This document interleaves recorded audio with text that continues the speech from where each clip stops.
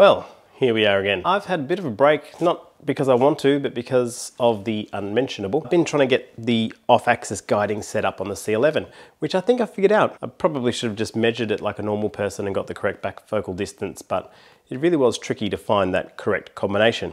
I'll show it to you here. That's the off-axis guider setup and the filter draw system, ZWO 1600mm and the 120mm. This is the focal reducer right here, and this made it tricky to find the exact back focal distance I needed for all this, but I ended up going with what looks like two 5mm or one 5mm and one 4mm spacer there, the filter drawer in there, and with this arrangement I actually needed no spacers here, which worked out really well. I did buy the helical focuser from ZWO, but having that was just way too far back. I found it really stiff to focus as well. You don't really need to do that because you can always just undo this nut here and then pull the camera in and out as you need. But now that's all sorted out, so I'm gonna go back for my second night.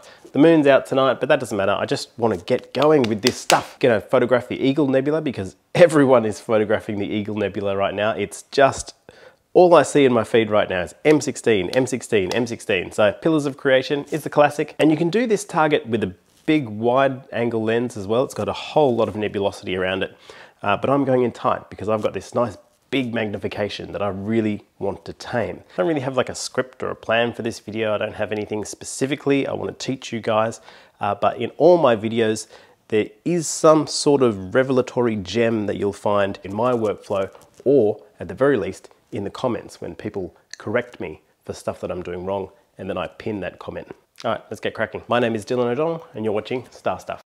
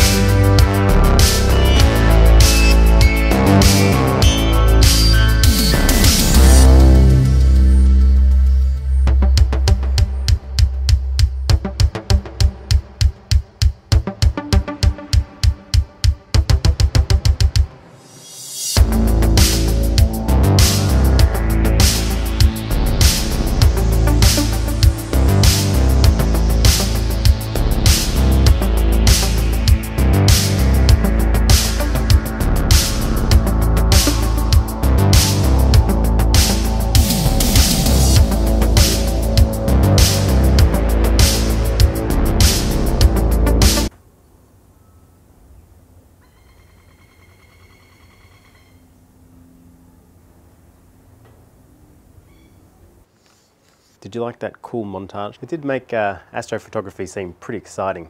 But let's face it, you're still a f***ing nerd. Just like to quickly shout out Sidereal Trading, who helped me set up this observatory. They're a telescope and camera and astronomy vendor in Australia. They're based in Melbourne. So if you're in Australia and you want something like this, do connect with Diego and Paul. They will help you out. They also stock a lot of QHY gear, and I am using a lot of QHY. I have done for a long time, but also QHY are supporters of this channel as well. So thank you QHY, and thank you Sidereal Trading. And check out Sidereal Trading's new logo, because I have my fingerprints all over that too. I helped them come up with that new branding. I think it looks pretty cool. Anyway, I am tired. I stayed up till 2 AM, got lots of good data, I think. Still not super happy with the stars. I think I need to do some periodic error correction on my mount. I'm not sure if that will be the thing that really nails those round stars. But until then, I'll probably just fudge it in post-processing.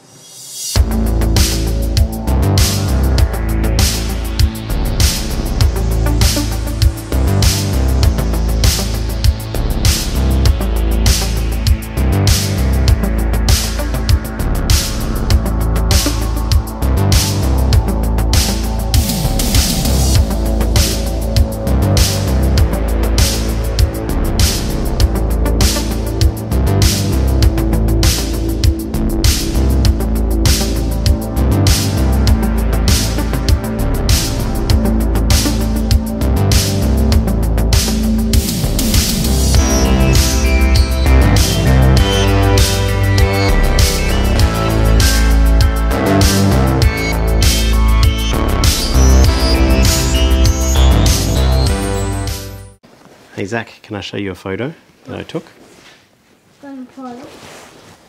What do you think? Cool. Is it the best space photo you've ever seen? Yeah. Yeah? Yeah, that's got two, my favourite colour. This is not the greatest shot in the world, no. This is just a tribute.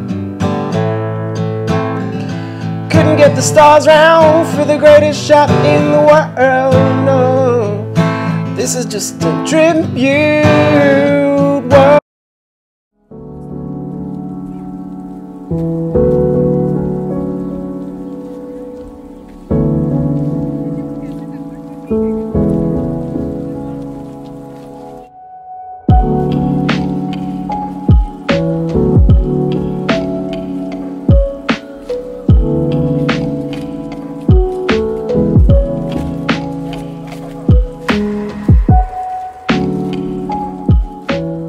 It looks good on a phone anyway.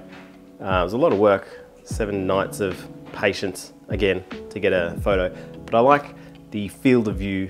It's tightly cropped in, there's problems with the stars, but it is what it is. It's a pretty nice photo of the Eagle Nebula, M16. Asked my wife Anna if she wanted to see my pillar of creation, but she said go away. I guess I deserve that. Anyway, my name is Dylan O'Donnell and you've been watching Star Stuff. Remember, everything is meaningless and we're all going to die.